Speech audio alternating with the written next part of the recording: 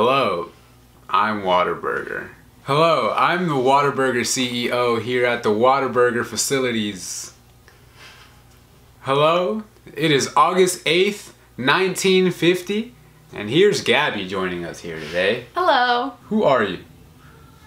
Well, my name is Gabby and I come from a no smoking wellness program, and I try to implement it into very big corporations and into their workplace.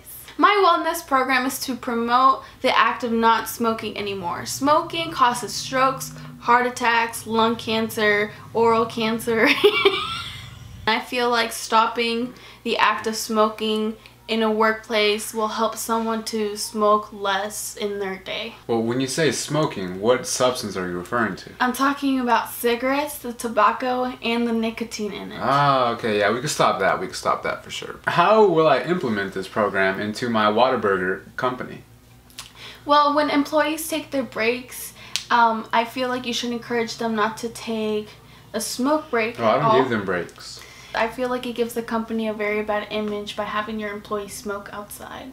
So you want me to tell my employees to stop smoking?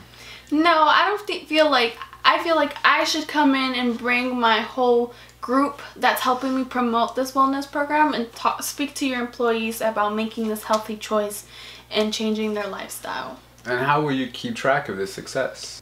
We should all do physical checks on all your employees. Take them to the doctor, have them check their health, and we will see how their body changes by smoking less daily. And this will continue into a 3-month duration to see how their health has improved. What facilities will you use? We don't have any specific facilities, but we will implement it into all of your Whataburger locations here in Texas. Lady, we just opened. Will you have incentives for employees that participate in the no smoking program? We will lower their costs of health insurance. So it'll be easier for them to get more cigarettes.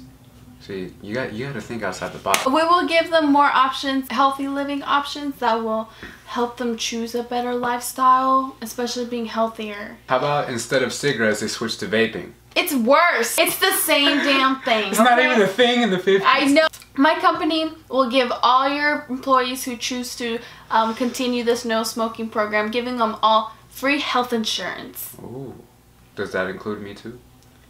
Oh my God. Well, thank you very much. This has been the very first day of Whataburger, and we approve no smoking. Don't do it.